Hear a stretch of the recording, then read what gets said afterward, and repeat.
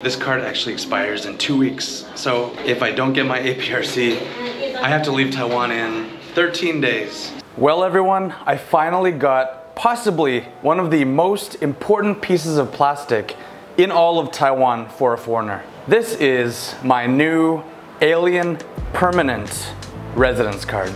Now the journey to getting this all-important card has taken more than 5 years, and this is a very significant day for me, and it means a lot to my life in Taiwan.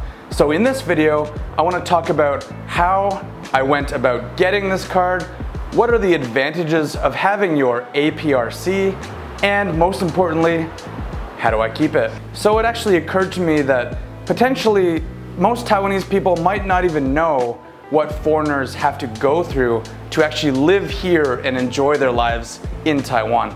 So I want to take this opportunity and we can learn together, because I certainly had to jump through a few hoops and learn so much information just in order to stay here and live and work in Taiwan. So let's get this video started.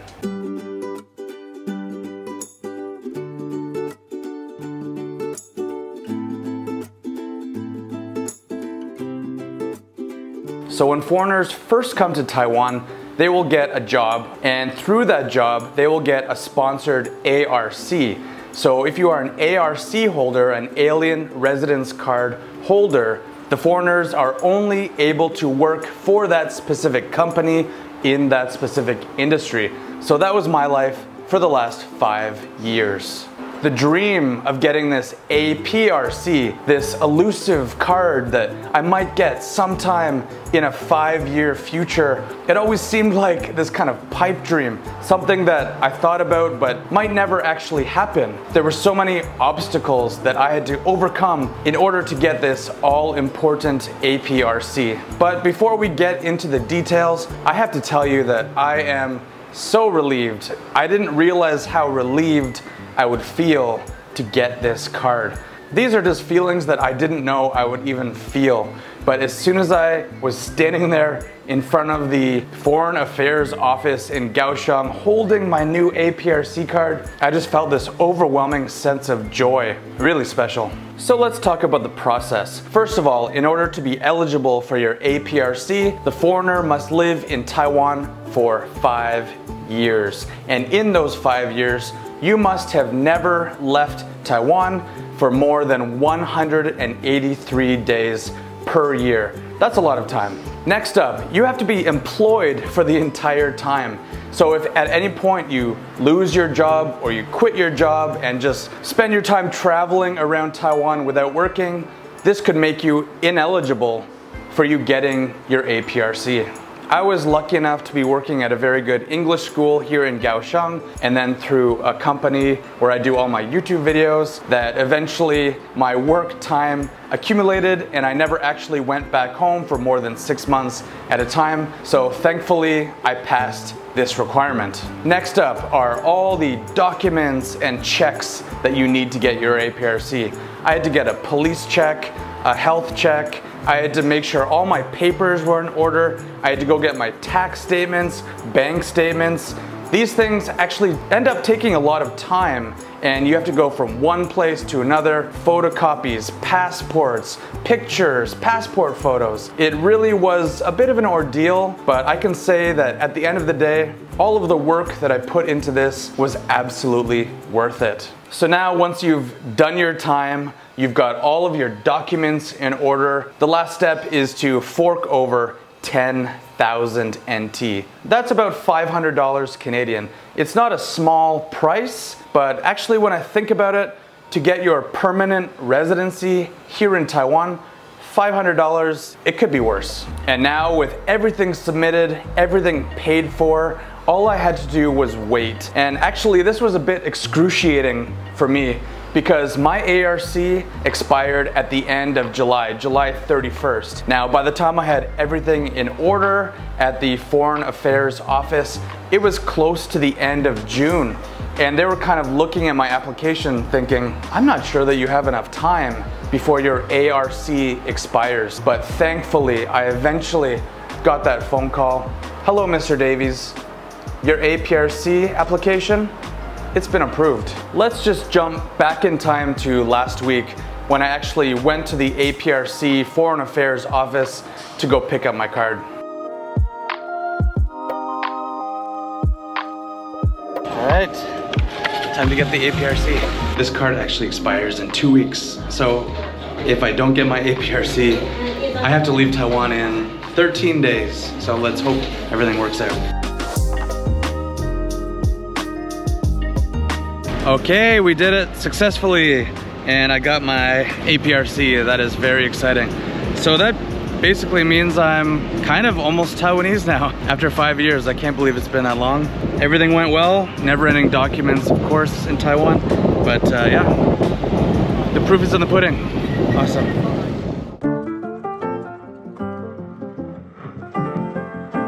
And so here we have it. I am standing here at one of my favorite temples in all of Kaohsiung, maybe even all of Taiwan. It's just unbelievable for me to stand here holding my APRC, my permanent residence card in this country that I love so much. Just to be standing here with this physical representation of my love for Taiwan, it's making me a little bit emotional, actually.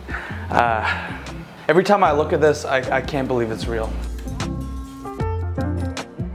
So now let's talk about the benefits of owning an APRC or being a permanent resident of Taiwan as a foreigner. Why do I need this card? Well, actually, the benefits are numerous. First of all, it means that my stay here in Taiwan is not dependent on working a job here or working for a specific company. So for 5 years, I always had to have a Taiwanese company basically sponsoring my life here. So for a couple of years, it was my English school. For a couple of years after that, it was my YouTube company. But I always had to depend on other people, other companies, just in order to stay here and live in Taiwan. Overall, everything just becomes that much easier. Instead of this kind of temporary worker in Taiwan, well, now I'm permanent. So to finish up the video, we've talked about how to be eligible for your APRC and what advantages the APRC gives foreigners. Now let's talk about how to keep your APRC, because that is arguably one of the most important parts. What's the point of losing your APRC within the first 6 months? And that is possible. So now that I have my APRC, there's a couple things I need to be careful about. So the biggest one is I still need to stay in Taiwan for 183 days per year. In the past, if you left Taiwan for more than 183 days per calendar year, you would automatically lose your APRC, but now they've relaxed those rules a little bit, and this is important to know. So over the next 5 years, you just have to be in Taiwan for an average of 183 days per year. At the time of filming, nobody quite knows what that means because they just introduced this amendment, I think 1 or 2 months ago. But if I figure that out, I will let you know in a future video. But as far as I can tell, as long as I'm roughly in Taiwan for about 6 months a year, I'm gonna be fine. And I probably don't need to say this, but obviously, if you want to retain your APRC, you can't commit any major crimes. That is so noisy. That is so noisy. Wow, the garbage truck finally left. That took about 15 minutes, but luckily in the meantime, I remembered something else I wanted to talk to you about. Does having an APRC in Taiwan enable me to become a Taiwanese citizen, hold a Taiwanese passport? The answer is no. All of those rights are reserved for people who are Taiwanese. I'm still Canadian, I'm not Taiwanese. If I want to be able to vote in Taiwan, get a Taiwanese passport, and essentially become Taiwanese, I would actually have to give up my Canadian passport because Taiwan does not allow for dual citizenship. To be honest, I'm quite happy with my Canadian passport. I do not want to give that up, even though I think the Taiwan passport is quite good. But you know what? At least this is kind of the happy middle ground between ARC holders, which is just straight up work related, and Taiwanese citizens, which essentially you probably almost have to be born here to get that. I am right in between. To me,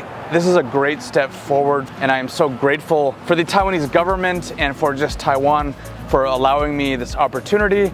to kind of be able to experience more of what it's like to be actually a Taiwanese long stay permanent resident, if that makes sense.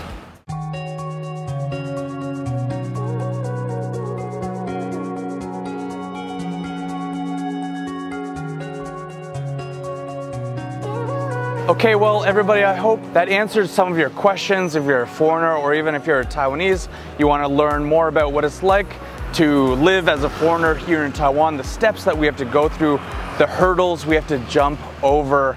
But as for me, I feel so happy and relieved and satisfied, and honestly just like a huge weight has come off my shoulders because I no longer have to rely on anybody else to live and work here in Taiwan. This is me. This is me. I can stay here as long as I want. I'm basically Taiwanese now. That's pretty amazing. So if you've made it this far in the video, thank you so much. I appreciate that more than you could ever know. So if you're here, if you're still watching, just give that like button a big hit and subscribe to my YouTube channel. Every single person helps, and to be honest, I couldn't even be here doing this, getting my APRC, without all of your support. So thank you so much, honestly, from the bottom of my heart. And I'm just really looking forward to this new phase of my life. Thank you so much, everybody. Please follow me on my journey here living in Taiwan, now as a permanent resident. Make sure to check out my video next week, and I will see you in the next one. Take care, everybody.